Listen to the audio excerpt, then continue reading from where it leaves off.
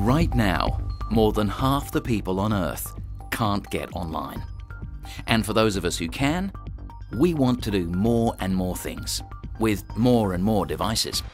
So how can we make sure everyone on the planet can get and stay connected wherever they are, whenever they want? The race to find an answer is on. But it turns out that the best answer is all around us. White spaces. White what? White spaces are just those TV channels where you see static on the screen. Unused by TV stations, they're just lying there, empty, idle, untapped. And because big objects like buildings and hills don't impede them as much, white spaces carry data further than traditional wireless broadband.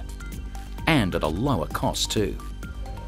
At Microsoft, we're exploring lots of ways to work with white spaces, boosting connectivity in cities from Cambridge to Singapore, helping children in a rural school with no electricity learn from a teacher hundreds of miles away, allowing a nurse in a remote clinic in Kenya to tap the expertise of a doctor in the city, linking up rescue services on the ground in times of natural disaster.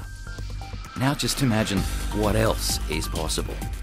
The more efficiently we use white spaces, the healthier, wealthier, and more connected the world could be. Now that's real impact for a better tomorrow.